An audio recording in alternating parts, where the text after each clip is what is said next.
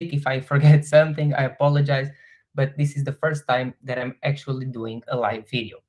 So in today's video, and by the end of it, I expect that you will understand exactly why this single feature of Next.js will impact your SEO by a lot. This single feature, this single thing that they have available to you as a developer will single-handedly boost your SEO. So if you're developing your own website for your own business, if you have a hobby, if you're building a side project, or if you work with freelancers, as a freelancer with clients, then you will benefit from this because this is really, really powerful.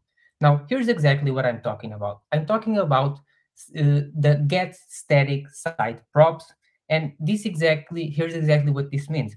This means that we are able, using Next.js, to essentially pre-render an entire page beforehand. So when someone goes ahead and visits our website, the website doesn't have to make a request to the server each time that someone visits our website. Now, if we think about this in the following way, it really makes a lot of sense. So someone goes ahead and visits your blog post. The blog post doesn't usually change a lot. You usually write a blog post, you take a look at it, you edit it, you make sure that it's perfect, and then you publish it. So you're not always going to have a blog post that constantly has new data on that page. And because of that, it makes a lot of sense for us to pre-render that page on build time. So essentially, once we are building our Next.js project, to be able to start it and then deploy it either to Vercel or to our own service, in that moment, it makes a lot of sense to use those pages that are usually static and don't have a lot of changes over time. So in that case, it makes a lot of sense and it will boost your SEO. Now, the cool thing about Next.js, and it isn't the only platform that allows us to do static props. So essentially, other platforms also allows us to do server static site generation. So the reason this is very, a lot more advanced than other platforms. So if you're using, for example, Gatsby, I think that you should move your entire website to Next.js because it is constantly getting out new features that are improving SEO and page speed more specifically. So here's exactly what I mean by this. I mean that they now have available to us an on-demand revalidation. And here's exactly how this process would look like. So I'm going to try and explain it to you here with these cards. So let's say that we have in here a request, and that the request then goes to the server. Now, once this request goes to this server, what usually happens on most platforms, so let's say that you're using, for example, Laravel, or that you're using Ruby on Rails, there would be some kind of processing. So you would need to have spend time, let's say, gathering the data and then returning it.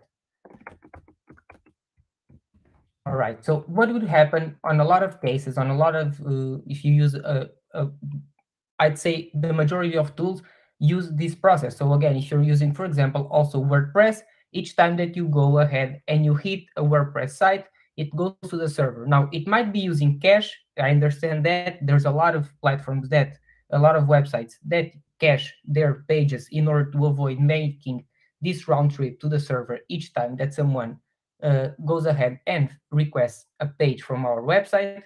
But in this case, it is a lot faster with Next.js. Now, again, what happens usually is that this goes to the server, then it processes, and then it returns back to the server our data. Just have to make sure this doesn't fall. And then it returns the data to the browser. Okay, so this is exactly what usually happens when we're using, again, tools like Laravel. Now, with server-side, with static site generation, what usually happens is that there's a request, and the request goes to the server, because the server has to know exactly if this page is already pre-rendered or not. So it doesn't know it by magic. So it still has to go to the server and ask the server if this page is pre-rendered or if it has to essentially change the data based on the person that is visiting it. But in this case, then it would simply return the HTML to the browser.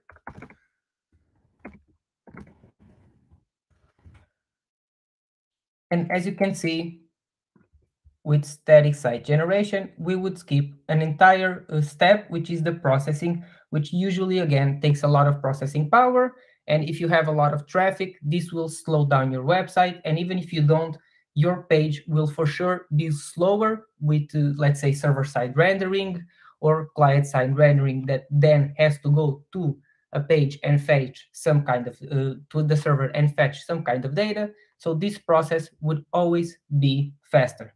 Now, what is the problem with most tools when we use them, and what's the problem with static site generation? Is that each time that we change a blog post, so let's say that you made a typo on a blog post, you'd theoretically have to go ahead and rebuild your entire website.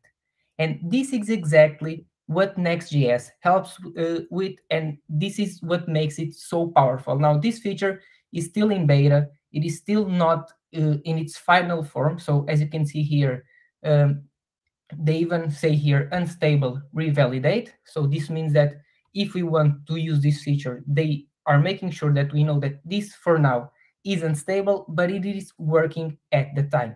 And here's exactly what happens. Essentially, we use here an API endpoint. So Next.js allows us uh, essentially to using a Node server to create API endpoints just with Next.js without having to have a separate server. And when we hit here this API, we are able to pass in here this code, which is then going to revalidate. Now, here's exactly how you can use this. Let's say that you have a platform that you're using, for example, WordPress, then you would integrate that WordPress API with your Next.js website, and each time that you would hit save changes, you could then make a request to Next.js, and then it would revalidate only this individual page, and that would happen on demand.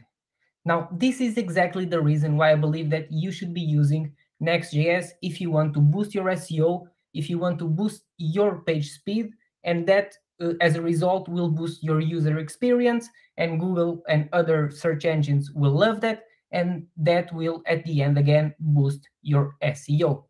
Now, for today, this is all I have to show you. If you're interested in learning exactly how to implement this, let me know in the comments below, because I'm more than happy to make a video about this.